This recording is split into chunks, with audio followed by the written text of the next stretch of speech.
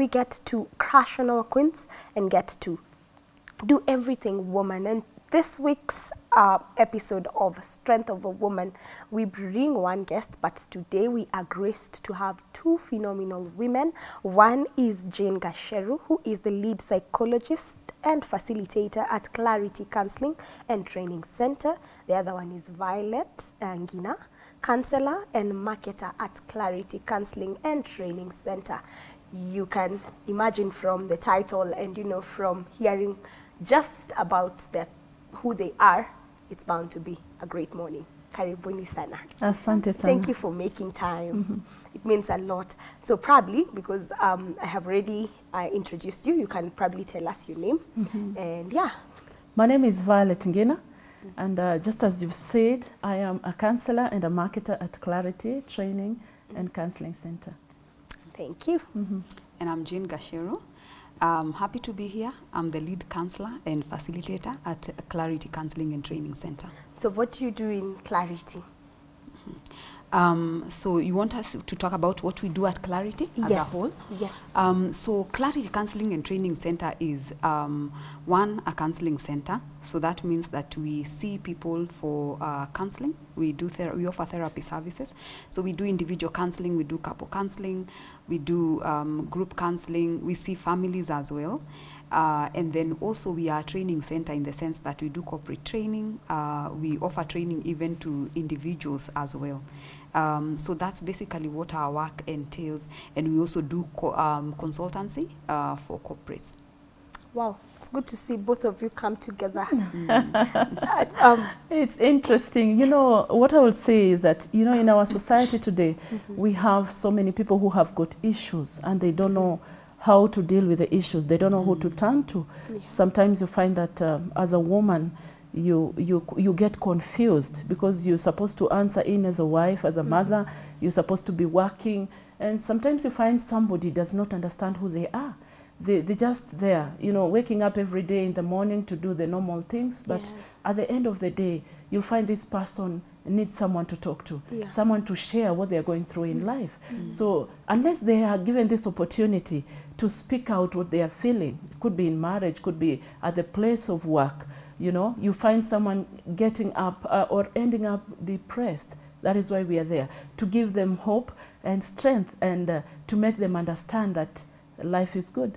So why is counseling important? You know, sometimes we're always thinking that, do I need to see a counselor? Okay, I'll get through it. You know, sometimes we go through things and we're like, I don't need to see a counselor, I'll get through it. So probably you can tell us, why is it important to have counseling?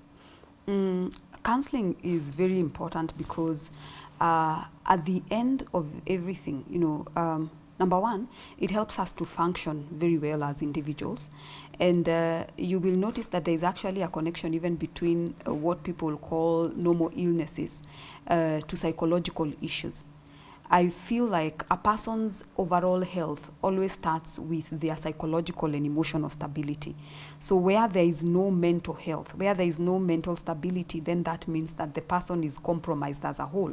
It means that your work is affected. It means that if you're married, your marriage is affected. It means that your relationships do not function well. And that is where counseling actually comes in, to help people understand what is really happening to an extent that they find themselves struggling the way that they struggle. Whether it's struggling to parent, struggling to date, struggling in a marriage, whether it is struggling even to adjust to work or to even have relationships with your family members as well. So I would say that the importance of counseling counseling has been undermined. And its purposes are more than people actually understand. You have something you want to Yeah, add? you know, in short, we'll say that, you know, counseling is important because it helps to increase the capability of an individual to know how to navigate through previously challenging situations and environment. That is why we are there. So there's this notion that if you're going to a counselor, it's because you have a problem. You know, when you tell someone I'm attending therapy, someone will look at you and they're like, are you depressed? Like, you know, what can you say about that? I don't know if I should call it a myth. I don't know if I should call it a rumor, but there's that notion, actually, let me call it notion, that if today I was to tell a friend that I'm seeing a counselor, they would be like, true. Uko. So what will you say about that notion? To me, I would say that's a myth. Because you see, if you're going for counseling, could be for emotional, you know, intelligence or personal development, because most of the time you find people who don't understand who they are. You'll find that you're working, you have a good job, you got a good salary, but if somebody asks you who you really are, you cannot explain. So you find somebody thinks that they are comfortable in life, but if you get close to them and talk to them, they have inner problems that are disturbing. So it's not just about when somebody is going through stress, but you could want to develop yourself. Even at your place of work, could be relating with your co-workers. You'll find there is someone who just has a problem talking to colleagues or even socializing. So personal development and the many courses that we're offering is not to the sick. No. Yeah. You know, now that you mentioned that when you go for counseling, people think that you have problems. Who doesn't have problems, Chris? True. True, sorry. And, you know, interestingly, if you look around, as Violet is saying, there are a lot of people with problems that they don't call problems. True. What am I talking about? I had you and Val talk about, you know, what is it called? What is it called? The school of what? Character development. The school of character development.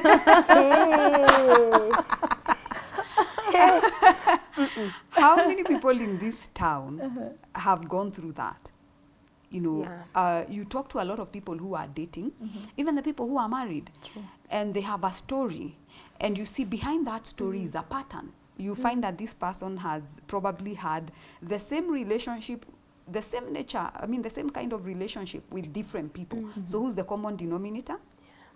If you have had, if your relationship or your relationships always turn out the same, who's the common denominator? Yourself. So what does that tell you about yourself? Oh, wow. There's probably something you need to heal.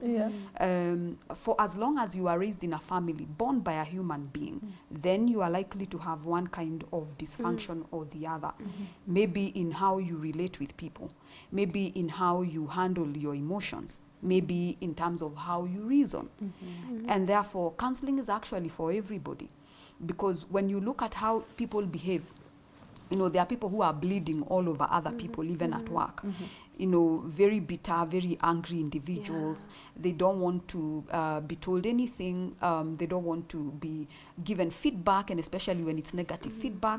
And the reason why is it that they jump like that and they personalize what they are told? Because lack of emotional intelligence. Maybe while they were being brought up, they were never taught the right or healthy communication styles to use. And so I really, counseling is for everyone. Everyone has something to deal with, something to correct, something to develop about themselves. It is true. If I can give an example, lately we saw a lady who committed suicide. You know, it was all over social media. If you'd have looked at her lifestyle, you would think that everything is okay. But deep down inside, there was something that was burning. And yet, what she lacked is just someone to talk to and understanding of who she really is.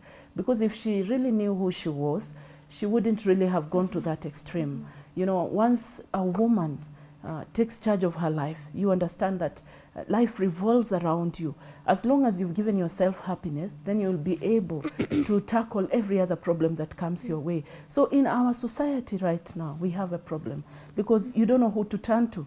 Because you're thinking, if I go to a counselor, people will say that maybe I'm mentally ill or maybe you're suffering from something. Yet it is not true. So you see, as clarity, we go out there, not just talking to women, even men. because men also have issues. We talk to children, we talk to schools, we talk to the teachers, we talk to leaders in school and help them to know how to tackle issues and live happily, because problems will always be there with us. Yeah. So at the point where we are at right now, in as Africans, you know, a lot of times counseling was termed as a westernized thing. Do you feel like in Africa it's becoming something that is becoming embraced, or something, if you can say that? It's definitely picking up, and I think we have COVID-19 to thank for that. In the sense that a lot of people have realized that in the absence of work, in the absence of something that keeps them busy, because we are living in a world where people are obsessed with work. You know, we wake up, we go and spend our whole day at work, come back at night. In short, you have no time to think. You have no time to get in touch with yourself. You have no time to get in touch with what is happening in your life.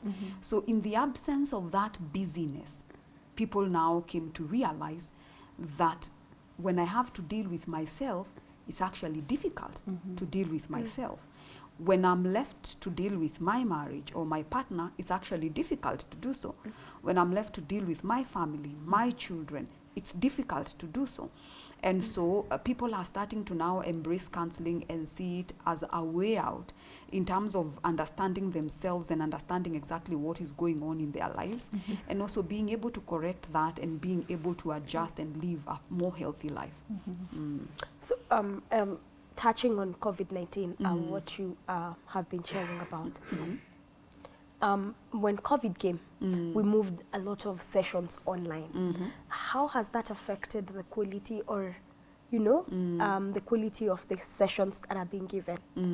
And what's the approach? Are you planning to move to physical sessions more, or, you know, that kwa hapa point ya kusema online has worked too, tuendelee tuna online? You know, the good thing about the online services, like for clarity, we already had online services going on.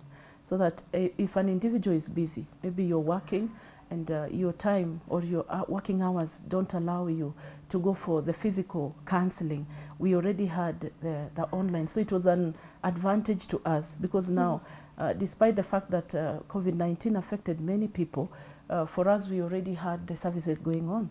So we are both online and also physically we're still there. Yeah. Actually, the quality of sessions doesn't change whether it is online or physical, because therapy is about a relationship, and that relationship can be created whether one is being seen online or in person.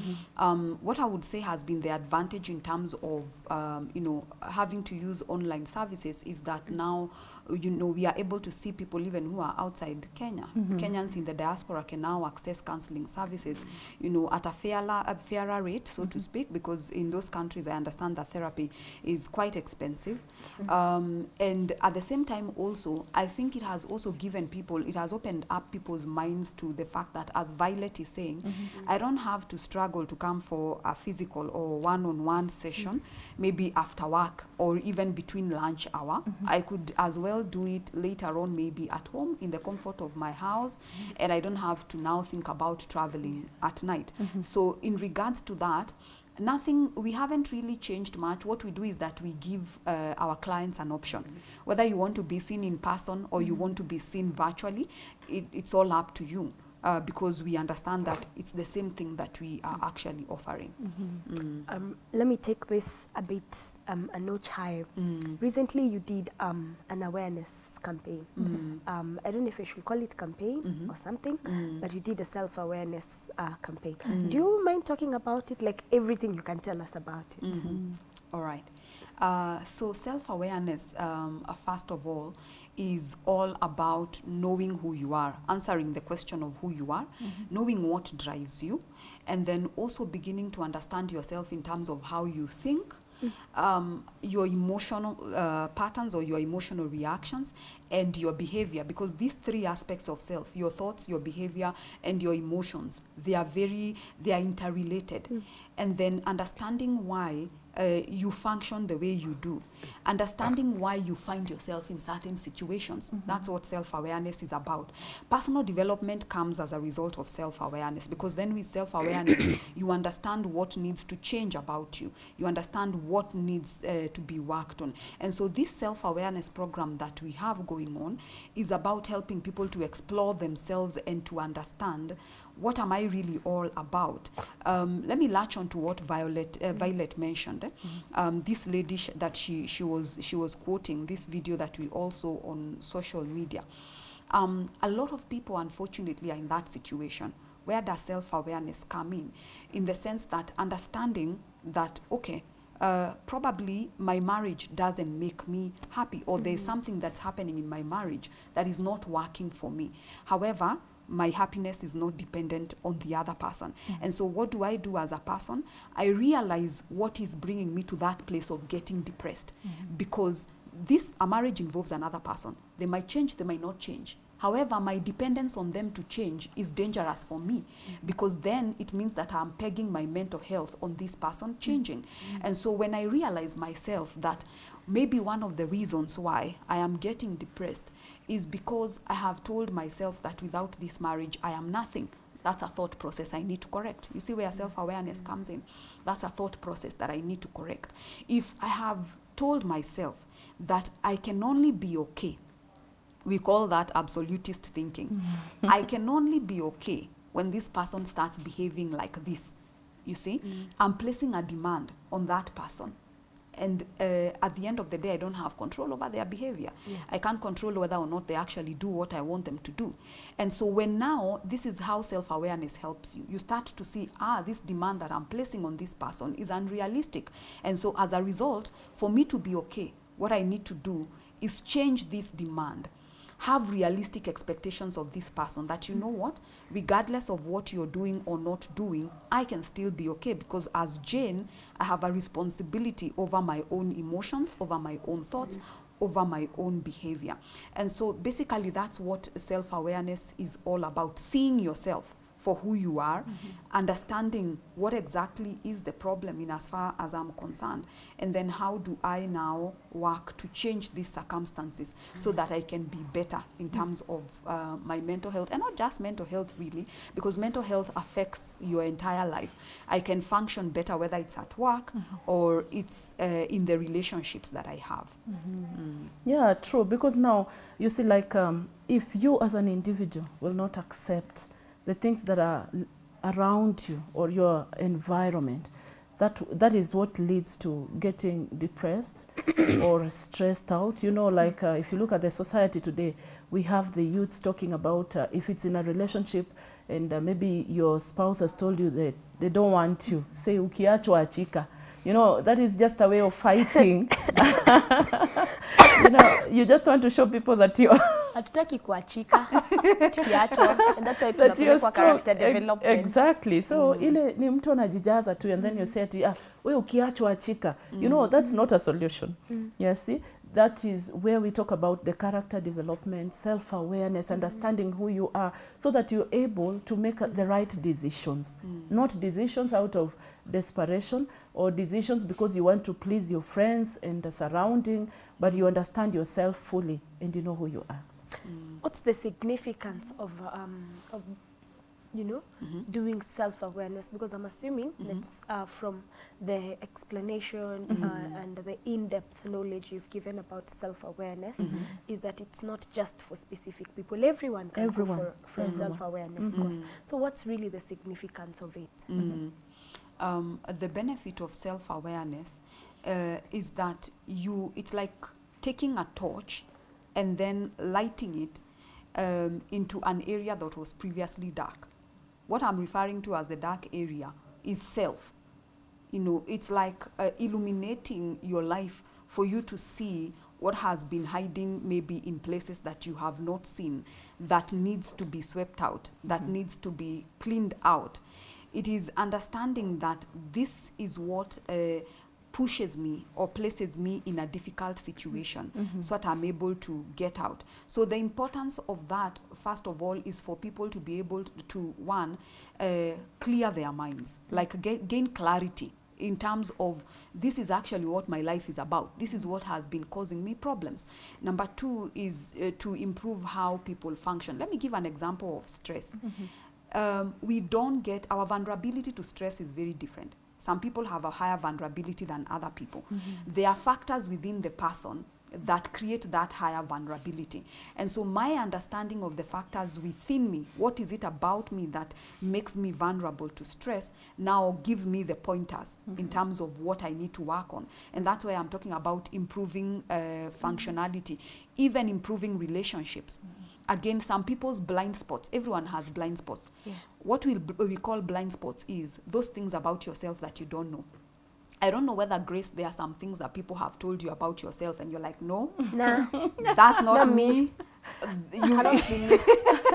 You just want to criticize me. Like, no. Even sometimes you could be rude to your friends, and when your friend tells you that by the way, Grace, do you know you're very rude? And you're like, me? Rude? You know, rude? How? You just start hating that person for telling you the truth. And yet, it's a character in you that you need to develop and change for the best. That is why we have the conflict resolution.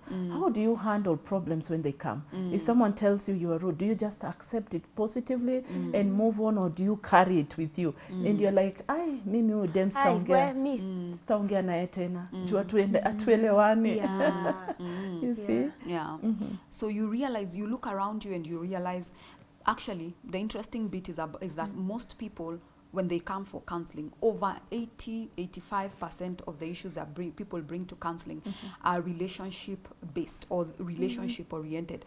Why? Because we have a lot of dysfunctional relationships around us in our society. Relationships we have with parents, with our siblings, the relationships we have with our friends.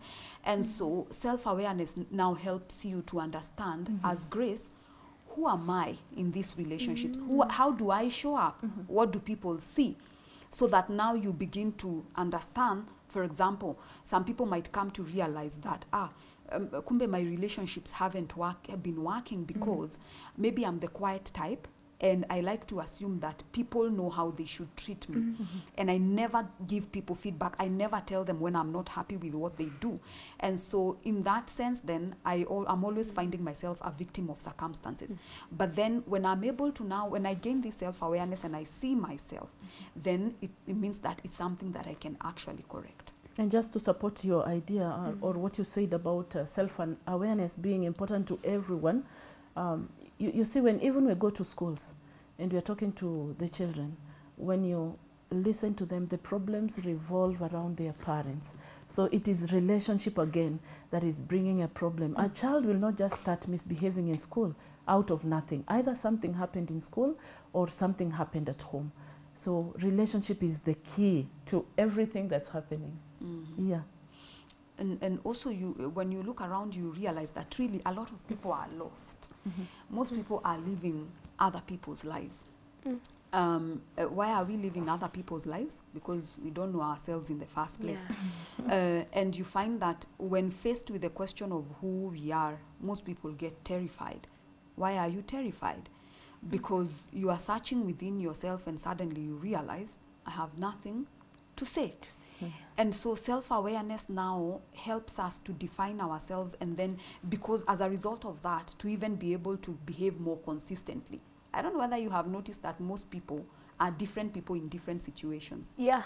If I may ask a question, like if you look at our society today, what do people study in life and what do they do? You'll ask someone, ulisomea nini? Where the degree and the background. You know, things are different completely. Like if I can give an example of myself, I did education. I was a teacher for 20 years. Then after 20 years, I realized that actually teaching is not my thing. I don't want to teach, so I went into preaching. I preached the gospel for a long time. Then I also came to understand that uko nje watu wanahitaji kuambiwa vile kunaenda, you know. So you find everyone in the society, you know, in a helter-skelter manner, looking for solutions, and you don't know who to turn to. Until when I did psychology myself, that's when I realized that Allah. So you need to understand who you are, first of all, before you start talking about your friend. You know, just like even in the Bible it said, before you remove something in your friend's eye, anza kwanza nawe mwenyewe. So you'll always see yourself as the queen, the princess, but the other one, makosa ni yake. So we have people who are not able to afford, whether it's the self-awareness or the counseling therapy sessions. What's their option? What will they do? For people who cannot afford therapy, and I want to come back to that and talk about that word afford, because I think it's a perception that people have that is not quite right. But there are people who truly cannot afford, probably because they are not working or something of that sort. Then there's usually the option of self-help books. There's usually the option of listening to maybe psychologists, maybe who are on YouTube and getting to, you know, pick up a few things here and there. But, and nowadays there are counselors actually even in public hospitals. But I think there is also a perception that people have of counseling that makes them think they cannot afford. Let me ask you, Grace, for example, when you go to a doctor, how much do you pay in terms of consultation? 3,000, 5,000? Yeah. 3,000 to 5,000, right? Yeah. And then he's going to give you medication from the very same visit. So you might end up spending maybe not less than 10,000. Yes. Now, therapy sessions range, one therapy session in Kenya, let me talk about Nairobi, you probably find a range, the normal range is between 2,000 to 3,000 per session, right? Okay. For people who are not like, you know, let me call it the normal range. So if you are to use the same 10,000 that you have used at the doctor's for one visit, how many sessions does it take you for? Wow, quite a number. Quite a number. Around 5, minimum 3. And yet, this might just be the sessions that you need for you to stop taking, for you to prevent or to stop, to prevent you from getting that BP that is taking you to the doctors in the first place. These are the sessions that you might need to now help you to not get depressed in the first place, so that you will need to take that medication for the rest of your life.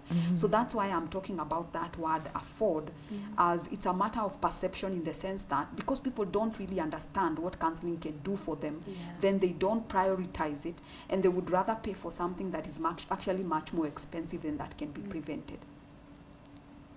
Okay. What informs the number of sessions one can do? Good question. One, it is usually dependent on what you are, like what has brought you there in the first place, and then also the individual, because we are all different. There are some people who will probably just need 3 sessions and they are good to go. Some people might need 10. So it's dependent on the nature of the issues that you're bringing for help, and also who you are, how you function as a person. Some people are able to catch on quickly, like maybe when you give them tools that they can use to work, to change, to improve their lives. Some people are able to action on this much faster than others are. Okay. Let me take you back to Clarity Counseling Center. When did you found, like when was it founded? Our center was founded in the year 2016. Back then we were known as Counseling and Human Resource Solutions Limited. We changed that name in the year 2020 to Clarity Counseling and Training Center. So we've been in existence now. This will be our, that's the 7th year. This will be our 7th year now. Wow. How many courses do you offer other than the self-awareness? Let me allow Violet to talk about that. We have now. we have 3 areas of business, and that is counseling, we have training, and we have consultancy. So when it comes to counseling, we have couples counseling, we have individual, we have children and also adolescents. And when it comes to training, we have emotional intelligence, we have personal, we have character development. You know, there are so many, depending with what an individual would really want to. So when it comes to consultancy, we have corporate training, where we go to like banks, you know, and we train the whole staff that is there. And we also have staff training.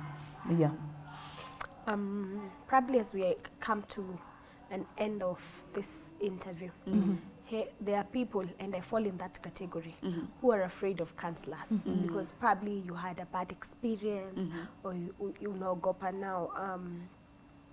Will this person be able to keep what I tell them to themselves? So what can you say about the credibility of counseling session, especially for those people who've had bad experiences with counselors before?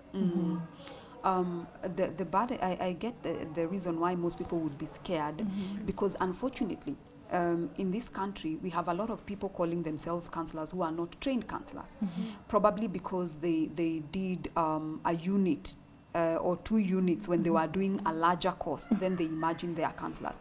And so it's about, I think we need to educate the society about who to seek help from. Go to a professional counselor. Ask them whether they are registered. Ask even to see if it's necessary their registration. Yeah, you have a right to. Yeah, ask them their qualifications as a counselor. And it shouldn't be someone who has done a unit in counseling. It should be someone who's done counseling psychology. That's who a professional counselor is. Someone who's done a course in counseling psychology, because now that's the professional to help you. Not any other profession, maybe where they have just done something in counseling. So I think people need to be careful in terms of where they go to. It's just the same when you go to a doctor's office, a practice. You will see, if it's a private practice, they hang their certificate somewhere on the wall. That's to show you the authenticity of what they are doing. And so it's about people being vigilant as to where they are going to seek for help.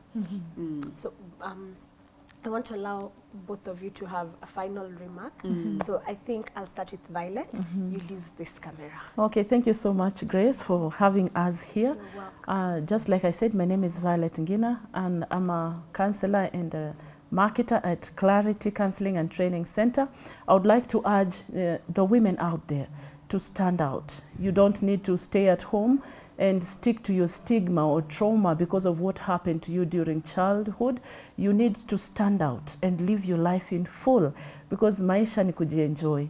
Najua raha jipatie mwenyewe. Don't stay at home and look at yourself as, even if you're a housewife, you can still have fun with your children at home, understand who you are. Talk to us. Anytime you need to talk to someone, we are there to listen to you and give you hope, because you are a queen, a princess, and you can make it in life. Thank you. All right. My message is basically to everybody outside there that counseling is not a scary thing. Counseling is vital to your life. It doesn't matter what profession you're in. It doesn't matter at what stage of life you are in. If you want to understand yourself and grow into a better version of yourself, then counseling is a place for you. And you don't have to do counseling, or you don't have to go through therapy sessions for you to grow as a person.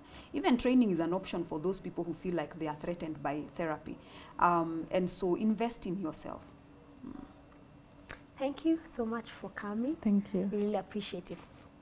The final question, we usually love asking anyone who comes here. What are the 3 things you can't leave the house without as a woman? Okay, for me, I cannot, even personal items, I can name them. Actually, we're talking about personal items. I cannot leave my house without a TP, that is tissue paper. And I can also not leave the house without my Bible. I love the Bible. I read it frequently. And also, I cannot leave the house without my phone. For me, my phone, my wallet. You can tell there's a difference between me and Violet. She's more feminine than I am. I think my phone, my wallet, what else? And probably some face tissues. On the road, you're a cheetah or a tortoise? I wouldn't say I'm a tortoise. I'm not. You're I'm a cheetah. I'm a go-getter. It's a speed. Twende. Yes. You're a cheetah or a tortoise? A cheetah, definitely. Ala. Mimi ni hao wenye nashikilianga roho dere enda pole pole, hatuna haraka kufika. Ukishikilia tutaachwa hapo. Au ndio wale wanasema ukiachwa siachiki. Mimi hao kuachwa siachiki, hao character development. But thank you so much for making time, for coming, for sharing insights on counseling, you know, and the place of women in terms of counseling and the place of young people. So we appreciate. Thank you for making time. Thank you. Asante sana. That was Jane, Gacheru, and Violet Ngina, 2 phenomenal women who are counselors at, let me just get it, I need to say it correctly, at Clarity Counseling and Training Center.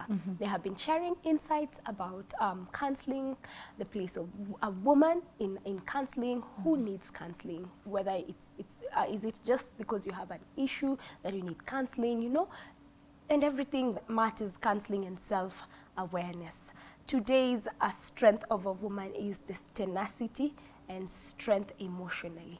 That is the strength of a woman.